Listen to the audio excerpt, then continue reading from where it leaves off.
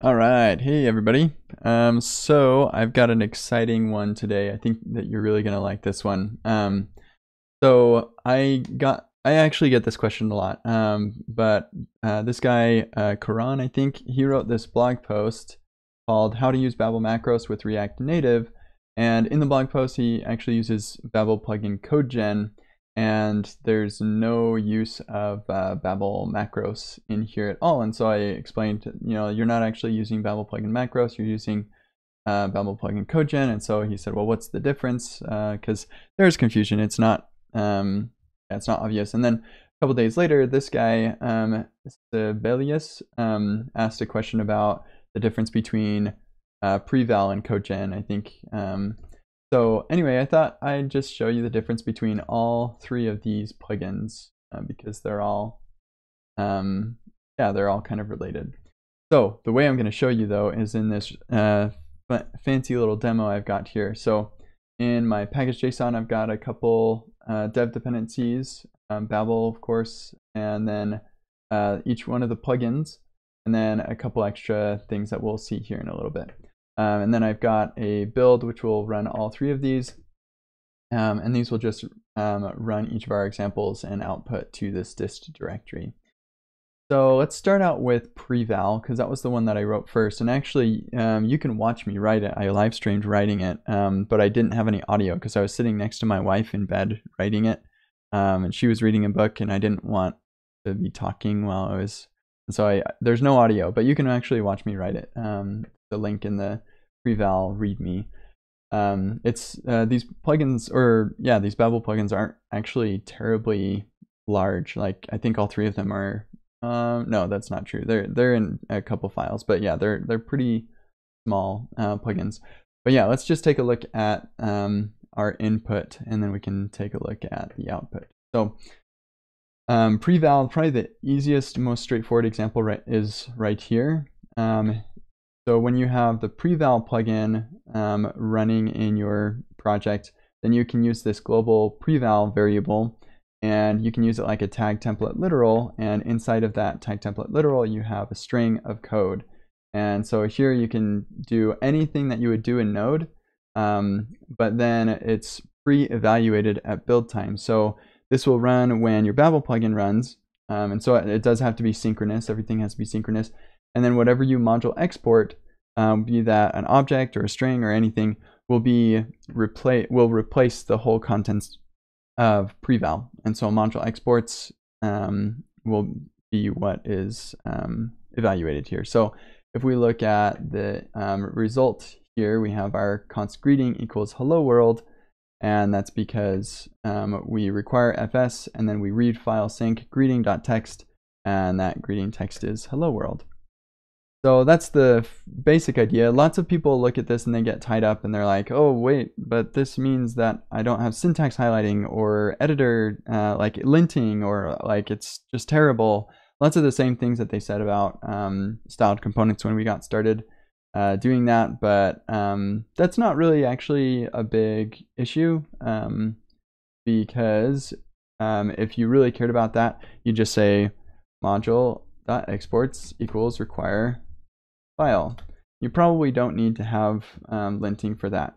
But even if, like, despite that, there are other ways to use preval, which we'll look at here in a second. One other neat thing is that it actually works with interpolation. And so here we have this name splitter thing, which is actually just splitting on a space.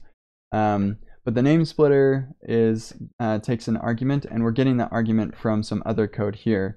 So it's pretty limited on what it can interpolate. Like if you were to import this from another module or something and then try to use it, that wouldn't work.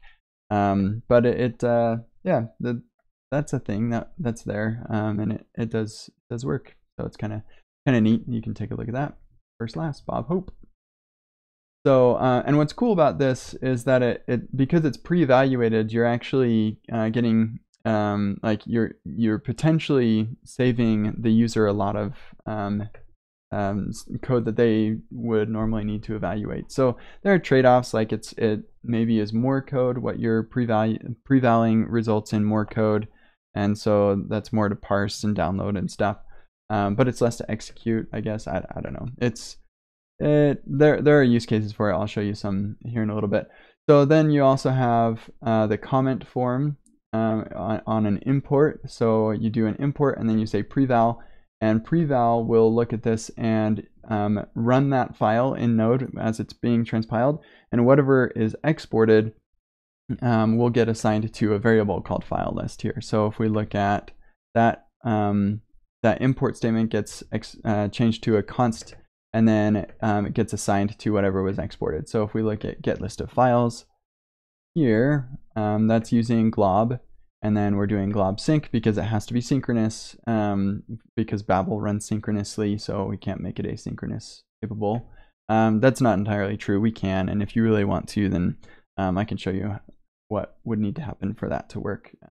But it would be like crazy slow. So there's that. But in any case, we're getting all the JavaScript files here and making a list of them. And so here you could see this being useful for like a blog or something. You have a list of markdown files. You want to just get the whole list of them. Yeah, I could see that be kind of handy. There's actually something else that I'll show you later that would probably do this job a little bit better. But and then we also can provide arguments to preval in this comment. So you have this preval 3, get list of files with limit, and then here what you're exporting now is a function that returns the value that you want to have inserted. And so that's that. What's really cool about this is this actually can be dynamic. So we could actually require path and then join like process.cwd and file name, and then we'll just change this to return the limit. And then if we run that again on our preval,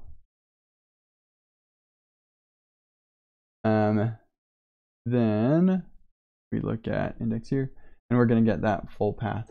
So that's kind of neat. You can do some pretty cool things with this building, I think. And then we also have preval.require. So if you don't want to do the import for some reason, then you can do preval.require, and it works exactly the same way. And then arguments are passed as the second argument to require. And then there was one other thing. Yes, comment. So you can also have preval evaluate the entire module and then have it module export whatever the end value is instead. So here we've got this compose function, and we're composing a bunch of things together, and we're operating on 3, so we square it, and then the identity just return the same thing, and then we double it, and we wind up with module exports 36, and this comment that says this file was prevaled. So that's pretty handy. So there are some really cool use cases here for preval. Let's see. Whoops, that should probably be fixed. But yeah, so Mastodon saved 40 kilobytes gzipped using Babel plugin preval. I think it was for some emoji thing or something. So yeah, lots of really cool things that you can do with preval. So yeah, I especially like this for UI stuff. Like I want to be able to get all the files, or do some sort of operation at build time. And yeah, so preval is really cool for that. Codegen is actually really similar, so we'll spend a little bit less time on that.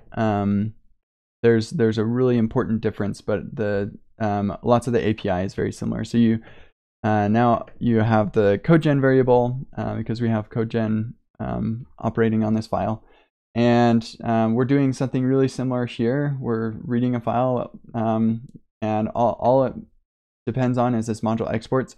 Except now, instead of exporting a value, what you're exporting is a string of code, and that string of code is what's going to replace this. So codegen is a lot more powerful because it's not just a single value that you can assign something to, but it's a whole string of code. So you can do exports, and you can do like a bunch of other extra syntactical things using codegen. So here, if we look at the some code here, it's going to be this thing, and then if we look in our dist for codegen, then we get some code. Looks like it's not copying over the comments, which is I'm not sure why it's not doing that, but I guess it doesn't want to. So yeah, so that's the idea here. So you get the same sort of API. So if we look at the assign one, that's module exports, and then a string of code, and that string of code is what's getting inserted here, var assign one equals 1.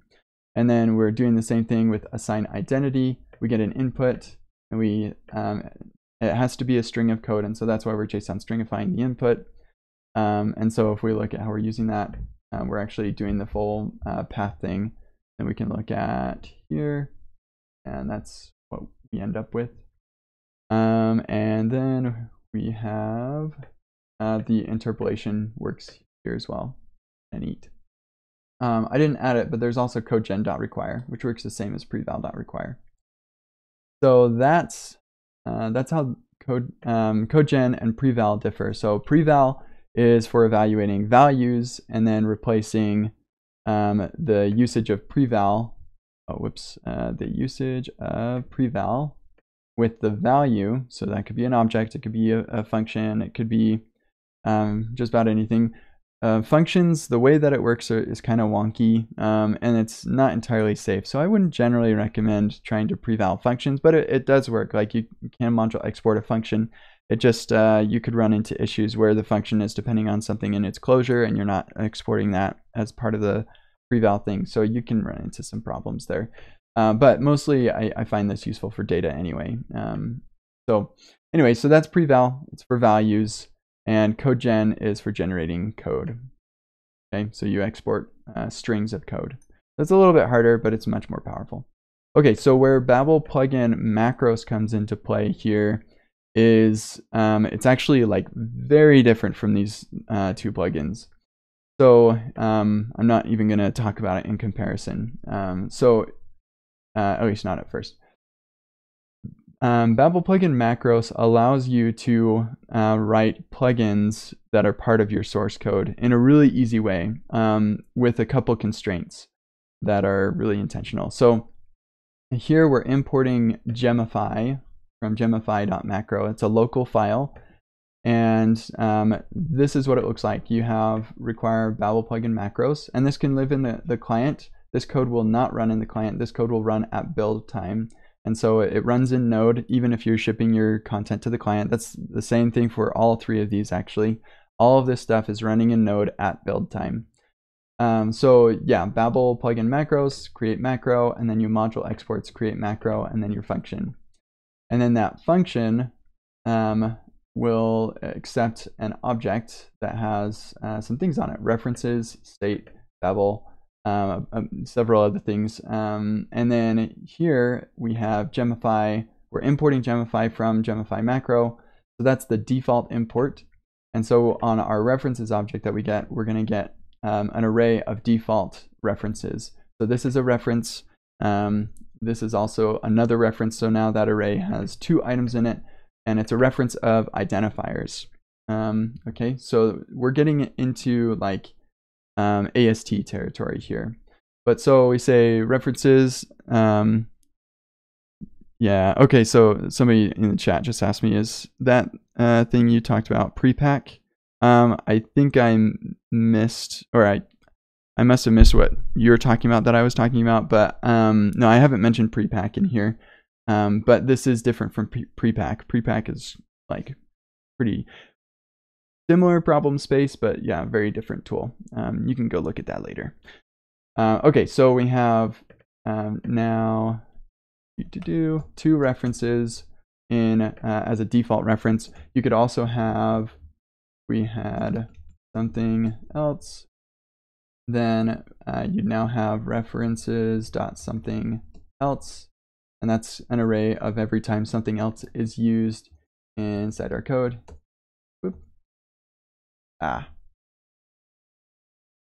So now there's an array of one that has one reference to this identifier.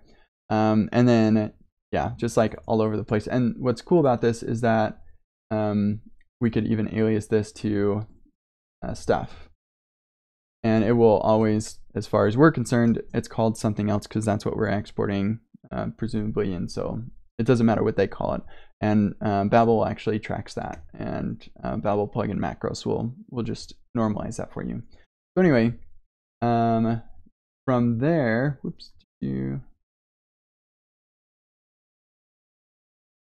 from there we can do stuff with those paths to those references. So here we're going to get the parent path and get the arguments. So that's the first argument path, that is this thing, okay? And then we're going to get the value. So we have the string value. We're going to split that and join it with Gemma. I tried an emoji, but Babel didn't. It transpiled it to its Unicode, and so it didn't look like a puppy, and that was annoying. So I changed it to Gemma, my dog. So then we get the string value that's been gemmified, and then we're going to get the gemmify function call from the argument function. So these are the arguments. Now we're getting the whole thing, and we're going to get the gemmified string literal. So we're going to take Babel, create a string literal node out of this gemmified string, and then we're going to replace the function call with the gemmified string literal. So we're replacing this whole thing with our gemmified version of that string. And so when we look at this, we're going to see console log hello Gemma world. So what's cool about Babel plugin macros is it allows you to do any kind of transformation that you want to at build time, and you can commit that transformation as part of your source code. And so it's like way more powerful than preval, way more powerful than codegen, yeah, just really awesome stuff that you can do. It takes a little bit of understanding of ASTs to get it, but once you work with that a little bit, then you can figure it out. It's pretty cool. So the reason that people kind of get things confused, I think, is because there is a macro for preval. So lots of Babel plugins can actually be written as macros. And so the way that preval and codegen have been written is they've kind of been extracted to make it really easy to share between a Babel plugin and a macro. And yeah, it's actually a lot easier to write a macro than a full-on Babel plugin. But in any case, yeah, so you can do a lot of the same things with preval.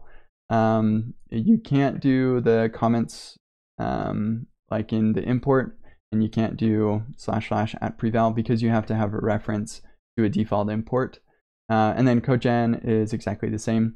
And then there are a whole bunch of other plugins. So I have this blog post that explains how to write your own macros. And there are a whole bunch of other macros. There's this import all one. There's this GraphQL macro to load a GraphQL query. There's this partial application macro that is pretty awesome. Smart people know about it, and I don't understand it, but I think it's cool. Import all macro will allow you to say, hey, import all the files, and then it'll do a promise dynamic import. Or you can do a sync, and it'll transform that into synchronous imports. So if you have a list of files or whatever. And this is all done with the macros. And what's cool about Babel plugin macros is that you only need to configure the macro plugin in Babel. And then from there, it's just like magic. You can use any macro throughout your project. And it's really clear that this isn't, like if we look at the codegen example, you see this and you're like, okay, what's that codegen global variable like? And what's this codegen comment? Like new developers coming in are going to be really confused. But if you have import codegen from codegen macro, then they're like, okay, so this codegen thing is coming from that codegen macro. Now I know where to go to learn about what that thing even is. So it's more direct. Also, you don't have to do any special things with your linting setup to make it work. Because it's like, oh, it's just something you're importing. Okay, cool. So I think that's pretty neat. Yeah, let's see. There's something else that I was going to mention. Oh yeah, another cool thing about this is Create React app version 2 is going to have Babel plugin macros baked in. And that's actually kind of where Babel plugin macros came from, was trying to get something into Create React app that didn't require you to edit the built-in config because they don't let you do that.